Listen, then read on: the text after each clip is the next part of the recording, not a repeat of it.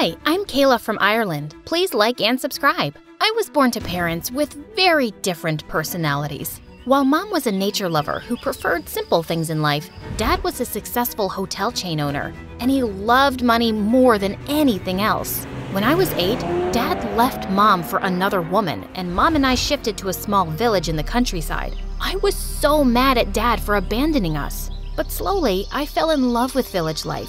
Mom opened a small farm, and I joined the local school.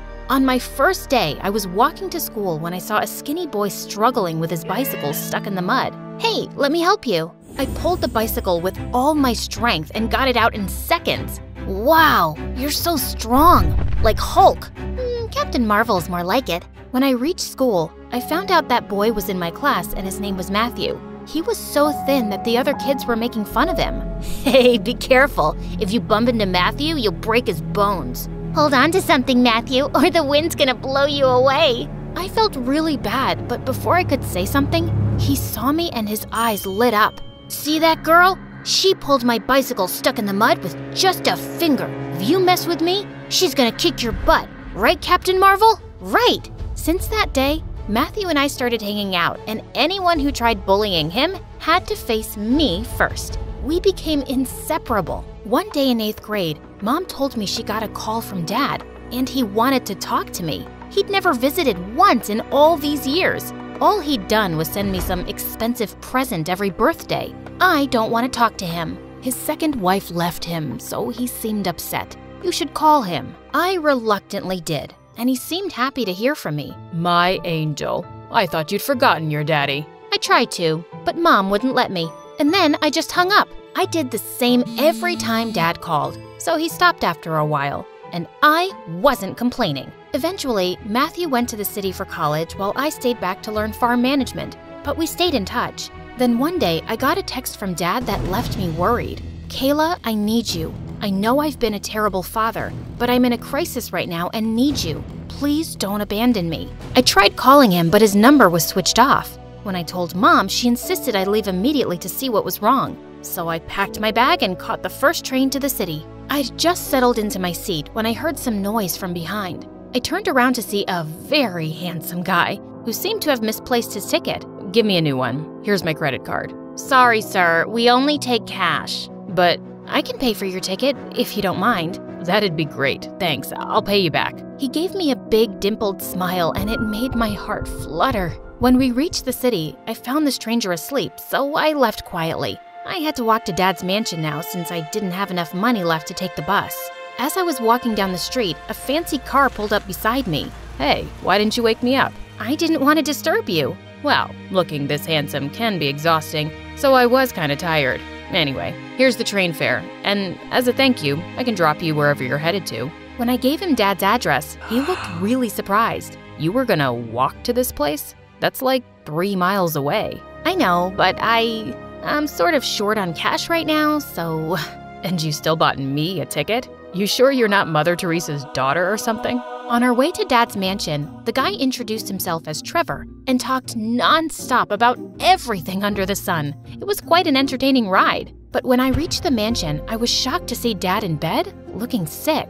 Dad, are you okay? Kayla, my love, I knew you wouldn't disappoint me. Dad told me he'd had a heart attack and the doctors had advised him to rest completely. He'd called me to take care of his business until he was healthy again. But I don't know a thing about your business. I'm here to help you, honey. It's not rocket science. And here's my credit card. You'll need some, decent clothes to attend the meetings. I wasn't too thrilled about staying back, but Dad's poor health left me no choice. I called Matthew to tell him I was in the city and went shopping with him. When I told him about Dad, his jaw dropped. Why didn't you tell me your dad's so rich? He's pretty famous. That makes you famous too. Wow, my friend's a celebrity. Stop it, I'm only here until he gets better. I'd almost forgotten I had a dad. If I had a dad like him, I'd make sure he never forgot me. That evening, Dad told me to attend a dinner with a business associate. I reached the restaurant on time, but when no one turned up for an hour, I was about to leave when I bumped into something rock solid. Kayla, I'm here. What are your other 2 wishes? So Trevor was the business associate I was meeting? I want to use the restroom. That's your second wish? Try something more creative, like, I want Trevor to pluck the stars for me, or I want Trevor to buy me a mansion on Mars. The entire evening, Trevor kept flirting with me. Feel my shirt. Know what it's made of?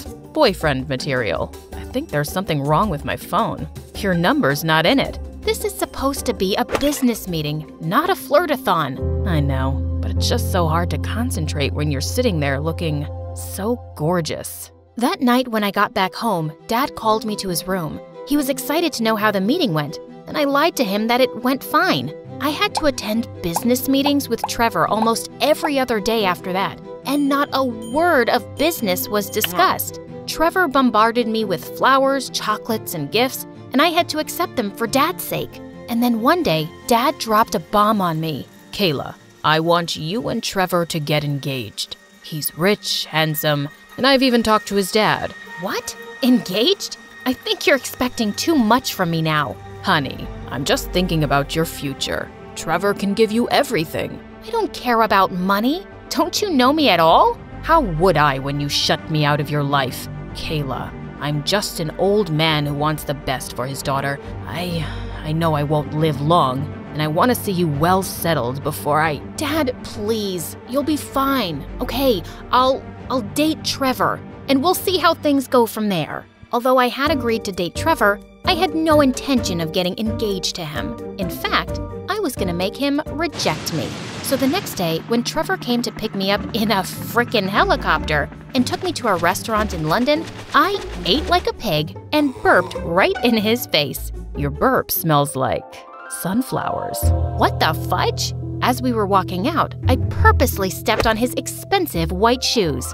This beautiful stain shall always remind me of you. Then he took me shopping, and I purposely bought the most expensive clothes I could find, but he didn't even flinch. You only spent 0.001% of my wealth. That's insulting. What's the matter with you? Can't you see that I'm not interested in dating you? Give me one solid reason why, and I'll back off. I don't like you. You look like poop. I'm used to girls falling all over me since I hit puberty, so try something else. Okay, don't tell Dad, but I'm into girls. Suddenly, Trevor pulled me in and kissed me. When his lips touched mine, I felt my heart explode. No, you're not. What? You're not gay. Actually, the truth is, I like someone else. Who? And I said the first name that came to my mind. Matthew, my childhood best friend. He's studying here in the city, and we meet often. If that's the case, I'll tell your dad things didn't work out between us. But I want to meet this Matthew first. That day I called Matthew and told him everything. He assured me he'd act so convincingly as my boyfriend that Trevor wouldn't suspect a thing. So the three of us decided to meet for a movie. Matthew kept holding my hand and calling me his sweet dumpling every 2 minutes. Your ears are so perfect, my sweet dumpling. My sweet dumpling. Do you want some more popcorn? God, he was the king of overacting. If you call me sweet dumpling one more time, I'm gonna kick your butt. But I'm just trying to be convincing. Just do as I say. When I nudge your arm, you lean over and kiss me on the cheek, okay? A few seconds later, I nudged Matthew's arm, but that made his popcorn bucket fall. As I bent to pick it up, Matthew ended up kissing Trevor instead of me. Ultimately, Trevor figured out Matthew wasn't my boyfriend. With no other excuses, I had to date Trevor. But it wasn't bad at all. The more time we spent together, the more I started to enjoy his company. One day, we went on a hike to a lake and swam for hours and had a picnic, and it was kind of amazing. A few days later, I was in my car at a traffic light when I spotted Trevor, and I called him. Hey, you free to meet up for coffee? Not right now. I'm just on my way to meet my other girlfriend. Don't you get tired of being sleazy? I love how jealous you sound right now. Okay, bye. Wait, I was kidding. But yeah, I can't meet tonight. I'm at Dad's office right now and I have lots to do. Right. See you later. The jerk was lying. What if he actually was seeing someone else? I asked the driver to follow his car, and to my surprise, Trevor led us to an orphanage. When I crept in behind him, I saw a bunch of kids running towards him as he handed them all toys. One girl leapt into his lap, and he was so sweet to her it melted my heart. And suddenly, he looked straight at me. So, you caught me with my girlfriend. Meet Lizzie. After After spending some more time with the kids, we both left, and I asked him why he'd lied. It's always been my little secret. Even Dad doesn't know. I just really like spending time with these kids. Maybe I thought you'd think I'm some sort of softie. And why is that a bad thing? Do you really know anything about girls? Suddenly, I leaned in and kissed him. He looked surprised and then kissed me back. Things were great, but 2 days later, I got a shocking call from Matthew. Kayla, I saw your dad at a restaurant today with someone, and he looked perfectly fine. They were laughing, smoking cigars. What? But Dad can hardly get out of bed. But Matthew was pretty sure he'd seen Dad, so I fished out his doctor's number to ask him about his health. Mr. Smith is great. He came in for his annual checkup last week, and he's completely fine. Dad was lying to me all this time?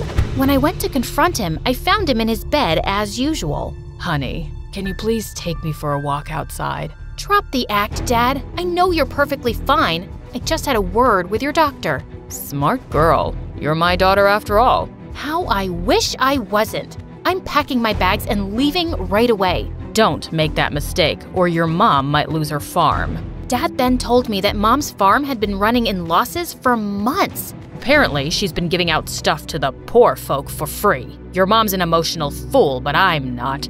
I need you to get engaged with Trevor to get his dad to invest in my business. We have a deal. So, I'm nothing more than a business deal to you? Don't take it personally, honey. I'm just a practical man. Now, your mom's taken some loans, and I can pay them off if you agree. Otherwise, the bank will be going after her very soon, and she'll lose everything. That came as a punch to my gut.